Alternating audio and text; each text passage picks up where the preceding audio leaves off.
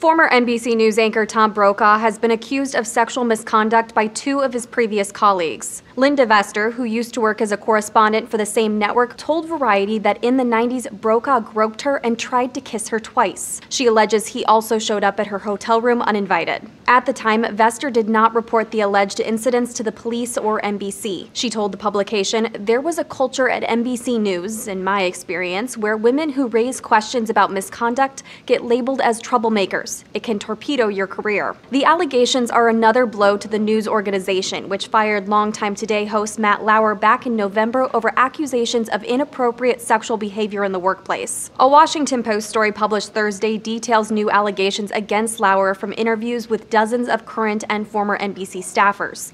The outlet also says a former production assistant, whose name was not released, is accusing Brokaw of making an unwanted advance on her. Brokaw denied both allegations. He retired as the anchor of NBC Nightly News in 2004, but he appeared on the network as recently as Saturday, helping cover Barbara Bush's funeral.